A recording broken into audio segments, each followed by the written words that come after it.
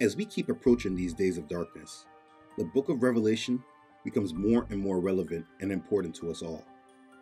I tell everyone, if you want to understand what's going on right now, you need to understand the end first, and then you will see how all the events of today are just stepping stones to get us there.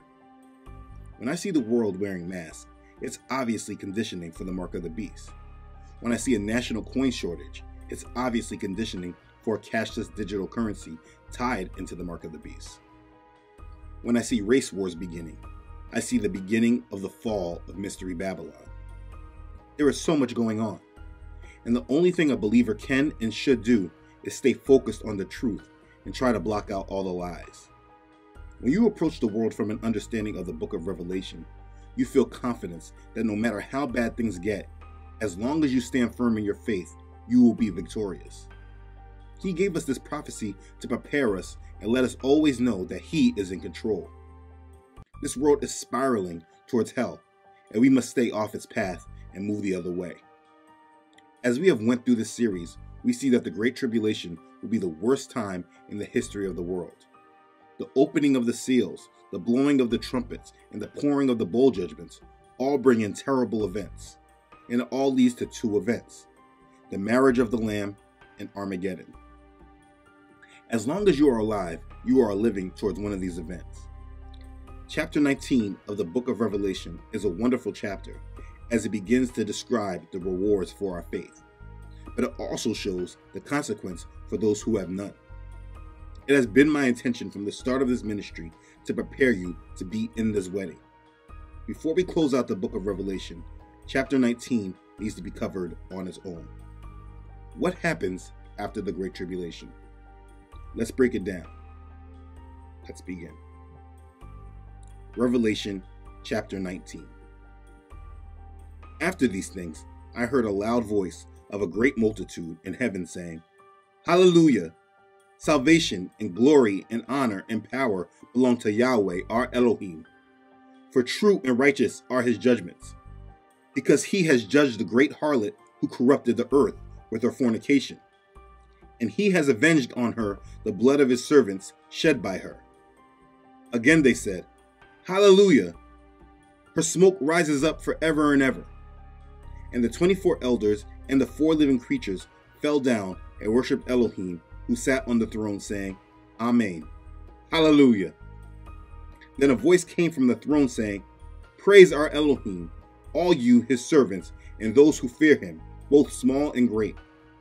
And I heard, as it were, the voice of a great multitude, as the sound of many waters, and as the sound of mighty thundering, saying, Hallelujah, for Yahweh El Shaddai reigns. Let us be glad and rejoice and give him glory, for the marriage of the Lamb has come, and his wife has made herself ready. And to her it was granted to be arrayed in fine linen, clean and bright, for the fine linen is the righteous acts of the saints. Then he said to me, Write, blessed are those who are called to the marriage supper of the Lamb. And he said to me, These are the true sayings of Elohim. And I fell at his feet to worship him. But he said to me, See that you do not do that. I am your fellow servant and of your brethren who have the testimony of Yahshua. Worship Elohim, for the testimony of Yahshua is the spirit of prophecy. Now I saw heaven opened, and behold, a white horse, and he who sat on him was called Faithful and True, and in righteousness he judges and makes war. His eyes were like a flame of fire, and on his head were many crowns. He had a name written that no one knew except himself. He was clothed with a robe dipped in blood, and his name is called the Word of Yahweh. And the armies in heaven, clothed in fine linen, white and clean, followed him on white horses. Now out of his mouth goes a sharp sword, that with it he should strike the nations. And he himself will rule with the rod of iron. He himself treads the winepress of the fierceness and wrath of El Shaddai. And he has on his robe and on his thigh a name written, King of Kings and Lord of Lords. Then I saw an angel standing in the sun, and he cried with a loud voice, saying to all the birds that fly in the midst of heaven, Come and gather together for the supper of the great Elohim, that you may eat the flesh of kings, the flesh of captains, the flesh of mighty men, the flesh of horses and of those who sit on them, and the flesh of all people, free and slave, both small and great. And I saw the beast, the kings of the earth, and their armies gathered together to make war against him who sat on the horse and against his army. Then the beast was captured, and with him the false prophet who worked signs in his presence, by which he deceived those who received the mark of the beast and those who worshipped his image. These two were cast alive into the lake of fire, burning with brimstone, and the rest were killed with a sword which proceeded from the mouth of him who sat on the horse, and all the birds were filled with their flesh. Revelation chapter 19, verses 1 through 21. This is the chapter. This is the chapter that begins the account of our redemption, then the righteous judgment on the wickedness in this world, and our true Messiah's return to establish his earthly kingdom. This is a beautiful chapter, and I recommend anyone that needs encouragement to read this chapter, because it will testify to you that the battle is already won, and what you must do is endure and stay faithful. Let's discuss this chapter. The first 5 verses of this chapter begin with showing the response in heaven of the judgment of the harlot that was spoken of in chapter 17. This was spoken of in part 7 of this Revelation series. The multitude in heaven praises Elohim for judging the great whore, the harlot of Babylon, and avenging the blood of the martyrs, which, if you remember in chapter 7, which we covered in part 3 of the series, we saw the martyrs pleading to Elohim to be avenged. This takes place at the end of the Great Tribulation. Through this, we see that the rebellion that had begun in the Garden of Eden is finally ended. Never again will there be more false religions, worldly philosophy, injustice, or unrighteousness. Hallelujah. And we see continuous praise in heaven because of this. We never want to be on the wrong side of this judgment. Now, I love this chapter because of the next part we find in verses 6 through 10. This is the marriage supper of the Lamb. Let me be very clear. This is my goal, to be a part of the marriage of the Lamb. I want myself, my family, and you who are watching this to be a part of this wonderful event in heaven. In this part, we see the church, the bride of Messiah, come together with the bridegroom in heaven. Now, I know the rapture is a very debated, controversial subject. I get that. I mean, soon as you say it, controversy begins. Maybe I am right. Maybe I am wrong. In the end, I don't believe it matters who is right or wrong, as long as each of us is focused on our commitment to our Father in heaven. If we stay ready and stay his, no matter what, whenever it is our time to be with him, we will be ready. But this event in Revelation chapter 19 is one huge reason why I believe in it. In my opinion, there is not enough discussion about this marriage supper. Please understand this. The marriage of the Lamb and the marriage supper of the Lamb in heaven are evidence of the church being in heaven prior to the return of Messiah to earth. Yahshua is the bridegroom at the marriage, and his church is the bride. Let's discuss this briefly. All throughout Scripture, you will hear Yahshua being referred as the bridegroom. A bridegroom is a man on his wedding day, or just before and after the event. He is the husband-to-be. Some examples of this you can find in Matthew chapter 9, verse 15, when Yahshua refers to himself as the bridegroom. And in John chapter 3, verse 29, when John was disputing with the Jews, he explained that he who has the bride is the bridegroom, but the friend of the bridegroom who stands and hears him rejoices greatly because of the bridegroom's voice. Therefore, this joy of mine is fulfilled. He was talking about Yahshua. Yahshua has the bride. He is the bridegroom. Now, the wife or bride of Messiah is the church. This is his body of believers all around the world, not a physical building or organization, but the collective group of believers around the world that believe in the gospel and live through the word. Again, as John chapter 3 verse 29 alludes, the bridegroom has the bride. Yahshua shows us this relationship in parables like in the parable of the 10 virgins in Matthew chapter 25, which shows the virgins being ready for the bridegroom. As Paul talks to the church in Corinth in 2 Corinthians chapter 11 verse 2, he says, For I am jealous for you with godly jealousy. For I have betrothed you to one husband, that I may present you as a chaste virgin to Messiah. And as he explained in Ephesians chapter 5, verse 25, when husbands are charged to love their wives, just as Messiah also loved the church and gave himself for her. The church is the bride of Messiah. So in this chapter, we see the marriage of the Lamb and the wedding supper.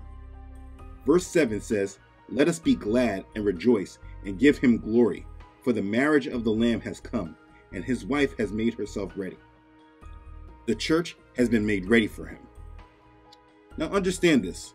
The word church appears 19 times in Revelation chapters 1 through 3. After those 3 chapters, the word does not appear again until Revelation chapter 22, verse 16, the last chapter of the book of Revelation. This, I believe, emphasizes the absence of the church from the earth during the judgments of Revelation, through chapters 4 through 18.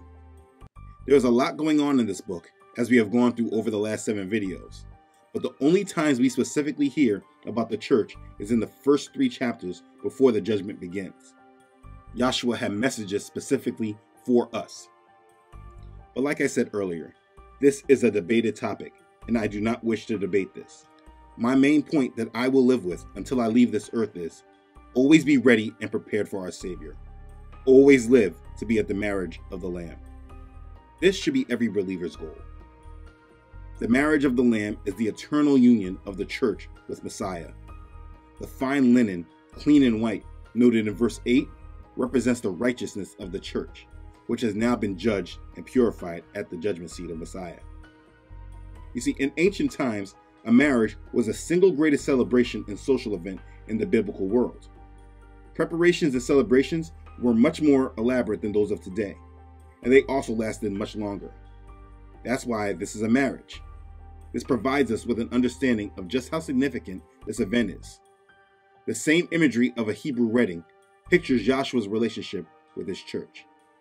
A Hebrew wedding consisted of 3 phases: the betrothal, the presentation, and the ceremony. The first part, like I said, is the betrothal, which is like the engagement. This was an arrangement by both set of parents and was legally binding and could only be broken by divorce.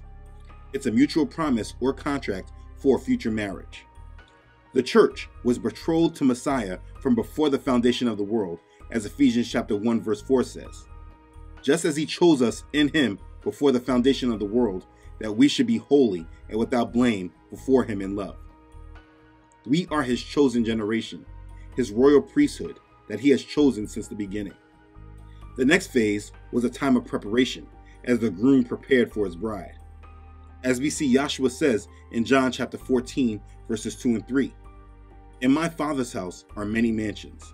If it were not so, I would have told you. I go to prepare a place for you. And if I go and prepare a place for you, I will come again and receive you to myself, that where I am, there you may be also." Yahshua went to prepare a place for us. Now also the presentation was a time of festivities just before the actual ceremony. You remember, just think about the wedding where Yahshua turned water into wine. Those festivities could last up to a week and sometimes even more, depending on the economic or social status of the bride and groom. We are still in this presentation phase right now. We are waiting to all come together and be presented to him. When you really think of how beautiful this is, it gives you chills. Then we have the wedding ceremony, during which time the vows were exchanged. This is the marriage of the Lamb, and then the marriage supper, which is the final supper that we see happening in this chapter. This supper is signifying the end of the ceremony. This is the eternal union of the church with Messiah, our true King. This marriage supper will take place at the establishment of our Messiah's millennial kingdom and last throughout the 1,000-year period that is discussed in the next chapters. Verse 9 is an important verse. "Then he said to me, 'Write, blessed are those who are called to the marriage supper of the Lamb.' And he said to me, 'These are the true sayings of Elohim.'" The marriage supper of the Lamb is a beautiful event and should be the main goal of all of us believers. There is so much debate and scrutiny surrounded by when and how this marriage happens, but we as believers need to move away from the debate and live in confidence and unity, because either way, we know that it does happen. And it happens before the judgment of the world happens, when Messiah defeats the Antichrist and false prophet and casts them into the lake of fire. So many are focused on proving the rapture real or not, whether it's pre-tribulation, mid-tribulation, or post-tribulation. Like I concluded in the video on the rapture, the most important point is to be ready no matter what. You want to be a bride at this wedding ceremony. This is the goal of this channel, regardless of all the debates that people want to bring surrounding the rapture and when it happens. I want you to be at the marriage supper of the Lamb as his bride, as the word says. Please focus on this and read this chapter often for encouragement and to understand what your faith is working towards. In verse 10 of this chapter, John was so in awe of this event, he fell at the angel's feet to worship him, which the angel quickly corrected. Only Elohim is to be worshipped. Now, let's go over what happens after all this. The remaining verses of this chapter are a description of power and the outcome to all this wickedness that we are seeing arise. This is how this new world order Satan is building will end. Verses 11 through 16 show Yahshua, the Messiah, in his triumphant entry with his redeemed saints to make war with Satan, the Antichrist, his false prophet, and the kings of the earth. All those that are appointing themselves as leaders of this new world order are placing themselves in direct opposition to the true King of Kings and will come upon swift judgment when he comes for war. Do not think he came to bring peace on earth, but a sword. Make sure you are following after him and not fighting against him. Throughout both the Old and New Testaments, the scriptures teach a literal, physical, and visible return of Messiah to this earth to establish his kingdom and rule for 1,000 years. The greatest theme of all Bible prophecy is the second coming of Messiah. This is his ultimate coming. John's vision portrays him as the conqueror on his war horse, coming to destroy the wicked, to overthrow the Antichrist, to defeat Satan, to take control of the earth. Here are some points to remember on this. First, this will be a very public and obvious event. Everybody will see it, and there will be no hiding it. Second, he says it will occur immediately after the Great Tribulation, so we know exactly when this will occur. Third, his return will be accompanied by mourning on the part of all the tribes of the earth. All the unbelieving people of the nations of the earth will mourn. Matthew chapter 24, verse 29 through 31 says, "Immediately after the tribulation of those days, the sun will be darkened, and the moon will not give its light. The stars will fall from heaven, and the power of the heavens will be shaken.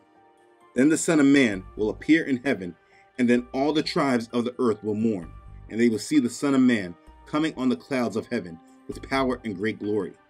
And he will send his angels with a great sound of a trumpet, and they will gather together his elect from the four winds, from one end of heaven to the other."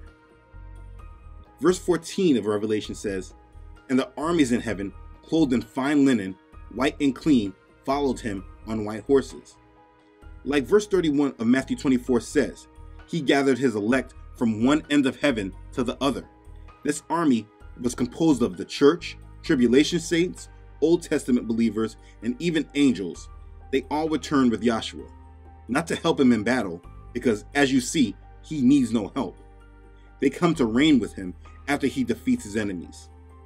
They will share in Messiah's victory. This is confirmed in Romans chapter 8, verses 18 and 19. "For I consider that the sufferings of this present time are not worthy to be compared with the glory which shall be revealed in us. For the earnest expectation of the creation eagerly waits for the revealing of the sons of Elohim." These ending chapters of Revelation I find to be so awesome. You see, before Messiah was sent to earth, the prophets were given so many prophecies of his coming, and when he came, he fulfilled them all. To see that come together is just so wonderful. Now, fast forward to where we are today, to see all the prophecy that we have been given on these end times, and then see how they will all come together, is just remarkable and a true faith builder for me. To be on the right side of it is my life's mission. Make it yours as well. I keep repeating this because nothing is more important. But when he comes back, all following Yahshua are on white horses. They have white horses because they have overcome the devil. They are washed in the blood of the Lamb. They have on pure white linen for the righteousness of Messiah. This army has been in heaven waiting for the wrath of Elohim on the ungodly to be over. Yahshua comes down and defeats his enemies through the word of Elohim, which we know is sharper than any double-edged sword. The sword comes out of his mouth, showing that he wins the battle with the power of his word. For the word of Elohim is living and powerful and sharper than any two-edged sword, piercing even to the division of soul and spirit, and of joints and marrow, and is a discerner of the thoughts and intents of the heart. Hebrews chapter 4, verse 12. The Antichrist and his false prophet gather their armies to do battle with Yahshua, which means there will be even greater deception than we currently see today, which is really scary. I can imagine the Antichrist lying to the world, telling them that they are coming to fight Satan. As soon as Yahshua comes, the world's armies will be without their leaders, because the Antichrist and the false prophet are immediately cast into the lake of fire. It wasn't even a fight. The false prophet and the beast were used by Satan to perform his evil deeds. As the two most evil, vile, and blasphemous people who have ever lived, it fits that they should be the first two to arrive in that awful place. They will be there by themselves for 1,000 years until the devil joins them at the end of the millennium. Then, at the second resurrection, which is the second death, the two will be joined by all unbelievers for all eternity. After the Antichrist and false prophet are cast in the lake of fire, all of the rest who are with them will then be destroyed. Then suddenly it will all be over.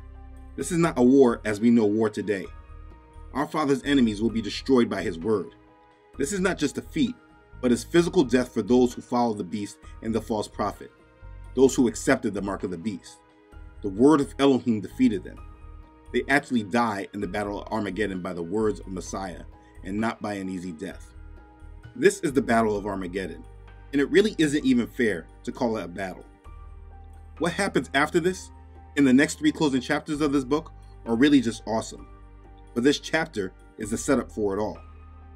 It's something that we should all live with and understand and hope for. Don't get discouraged because evil seems like it is prevailing, because it won't last.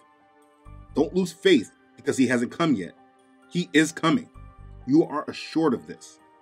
Don't be worried about the Antichrist and the false prophet. Their judgment will come to them. Focus on not being affected by them mentally and spiritually. Make sure you are not being prepared to worship the beast because you are following this world. The Great Tribulation is a horrible time period on earth. I am not ashamed to honestly say I do not want to be here for it. But what comes after it is the most wonderful period in time. Revelation chapter 21 says, "And I heard a loud voice from heaven saying, Behold, the tabernacle of Elohim is with men, and he will dwell with them, and they shall be his people. Elohim himself will be with them and be their Elohim. And Elohim will wipe away every tear from their eyes. There shall be no more death, nor sorrow, nor crying. There shall be no more pain, for the former things have passed away." Revelation chapter 21, verses 3 and 4. This is the perfect world. No more worries about false leaders, false religions, racism, economic struggles, etc., etc. No more pain and tears, just peace, true peace that only our Father can bring. He has left us his word and given us this prophecy to assure us that if we just continue to rest in him and trust in him, this will be our destiny, our future. Look at the world today. Why would you be fighting to be a part of this nonsense when you are assured of this future, to live in our purpose of what we were created for, to worship the Most High and be in a perfect union with him, away from the enemy and wickedness? This is what happens after the Great Tribulation. Make sure you live to be a part of it. Be blessed. Okay, thanks again for watching. If this has blessed you, please don't forget to like this and share it with others. If you have not done so already, please don't forget to subscribe to this channel. Elohim willing, I upload every Friday. Please don't forget to follow this ministry on Facebook and Instagram, as well as on my website, truthunedited.com. As always, let me thank all those who support this ministry. You know who you are.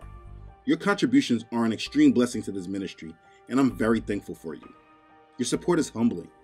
You really have no idea how you have helped this ministry. Thank you for being a blessing. Okay, thanks again everyone for watching. I love you all.